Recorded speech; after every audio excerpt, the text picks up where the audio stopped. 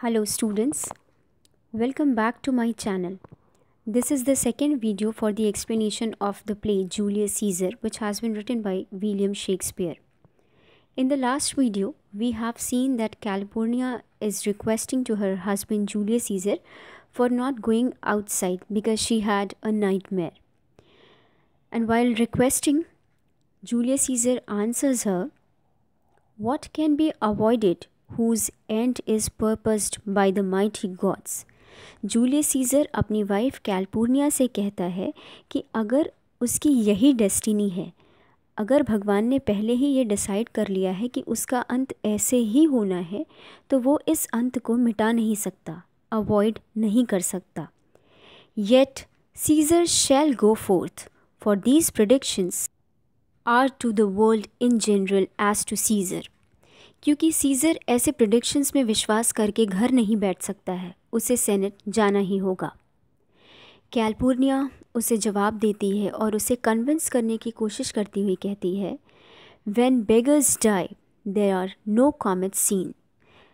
जब यहाँ पे beggars से मतलब कॉमन मैन से है, जब कॉमन मैन की डेथ होती है, जब कोई साधारण इंसान मरता है, there nothing special happens, there are no comets seen.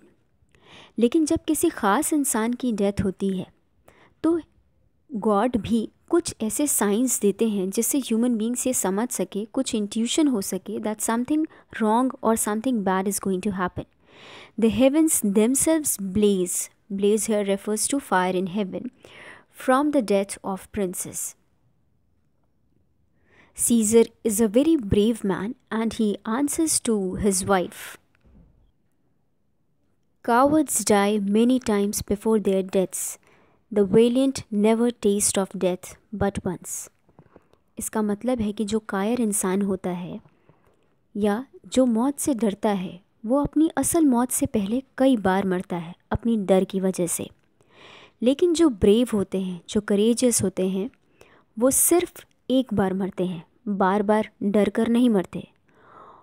Of all the wonders that I yet have heard, और सीज़र कहता है कि आज तक जितने भी वंडर्स उसने देखे हैं, it seems to me the most strange, उसमें से सबसे अजीब बात यह है that man should fear seeing that death a necessary and, कि इंसान उस मौत से डरता है जो अल्टीमेट ट्रुथ है और जो कभी ना कभी होना ही है. A necessary and will come when it will come. Today और tomorrow we all will die, और हम सब तभी मरेंगे जब हमारा मरना निश्चित किया गया है, तो हमें इससे डरना क्यों? With this, I stop over here and I'll continue in my next video. Thank you.